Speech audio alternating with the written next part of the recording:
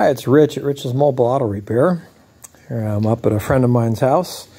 Worked on his 06 Prius, his wife owns. Somebody decided to follow her around and steal her catalytic converter. So if you look up in there, nice, very new catalytic converter installed. And I happen to have a sheet of titanium floating around.